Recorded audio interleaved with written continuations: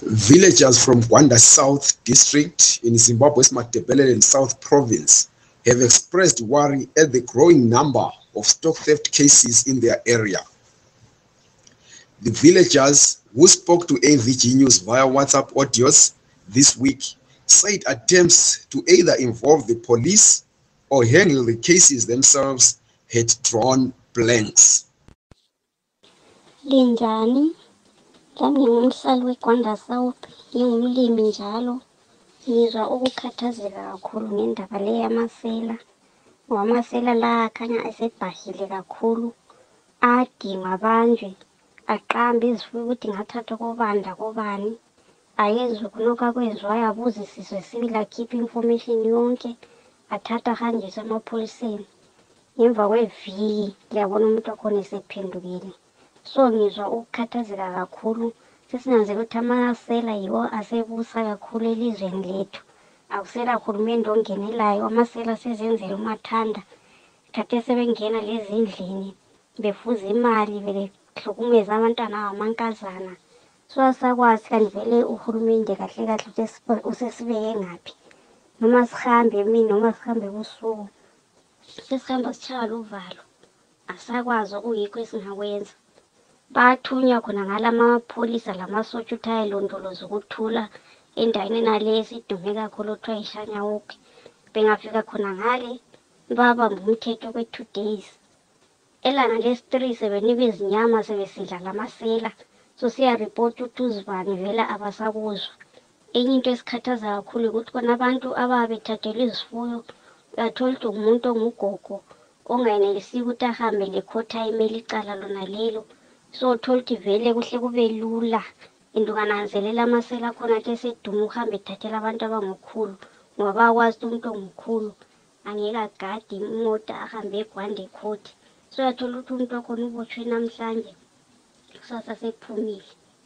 And bayabusa labo bantu, ezithulo bayagqekeza bayenza umathanda ngakho konke abakufunayo.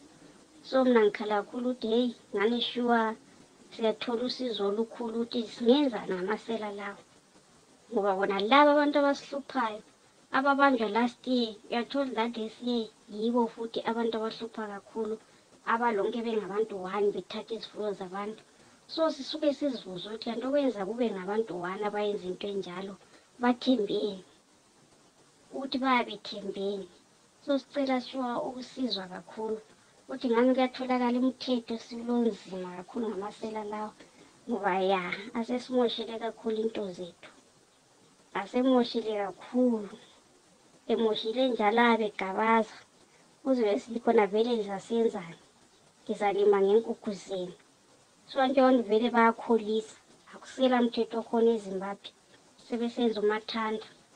Usala kusafika 3 years nxa ungela amanyathelo amakhulu silathethwe, sizabe vele singasela zona izifuyo, singasela yona imbuzi, singaselani, sesiphunga ngabantu nje bokuhlala.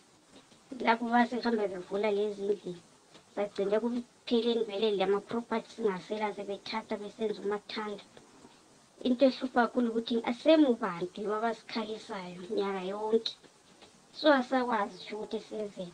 They say when the cases are reported, police just catch and release the criminals who go back to attack whistleblowers and cattle owners upon release. On the few occasions that the villagers have apprehended the criminals, police have arrested the villagers in turn, accusing them of taking the law into their own hands.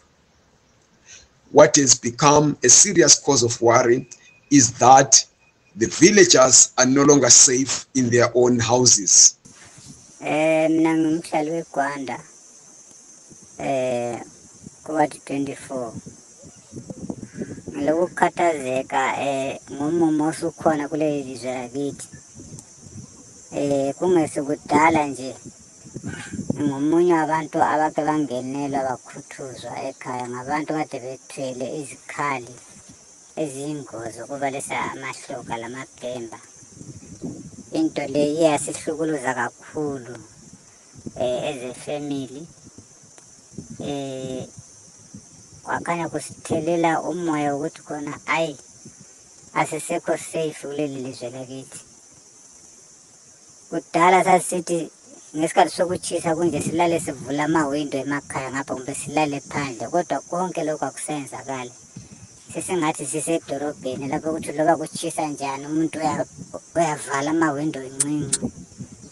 Into ethiwa i-burglar bar lapha emakhaya besingayazi, kodwa sekusifosa ukuthi siyenze njengakhona lokhu.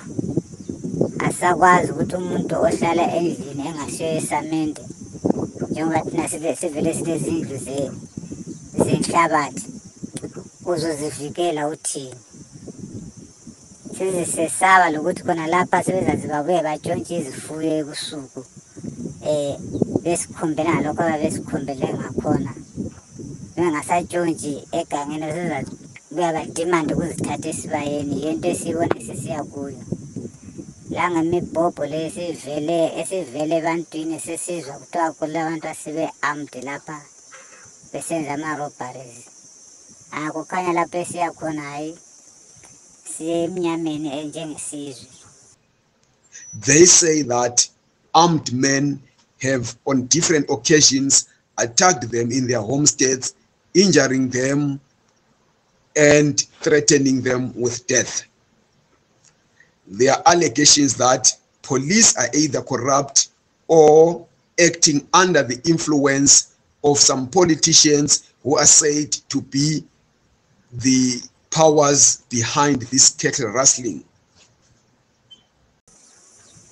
Ngabo uhulumende uyama ngezinyawo aqinise lento ayikothule ngempande zayo engakagxili kakhulu, ngoba sikwazi sesihlezi sithithibele kodwa siselizweni lakithi. Udlwangu sebukhona. Hayi uhulumende naye engaqinanga laye uyagcina engenelwa kabuhlungu, sigcine vele sonke singasekho safe as a nation. Kunzima kakhulu, kunzima.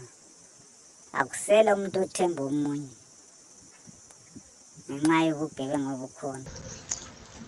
The villagers have pleaded with government to act fast and act effectively, especially with the December holidays coming and a number of South African-based Zimbabweans coming home.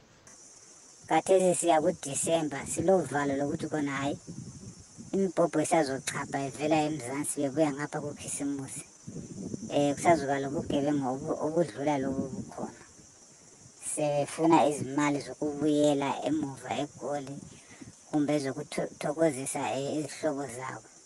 Sengozini kakhulu, sengozini sibile. So angikwazi ukuthi kungenziwani sibili, ngoba siqale sathi hayi izifuyo bathatha izifuyo, kathesi sebebuya ngelinye iqhinga lokuhlasela abantu. Manje bathatha imali yona direct, abasayidingi ngesayidi lezifuyo, sebefuna ukuthatha imali yona direct lapha abacabangela ukuthi ngabe ikhona.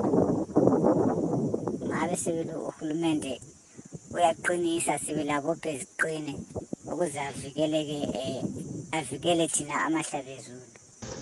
Questions posed to Gwanda police, who preside over the area, had not been responded to at the time of going to press.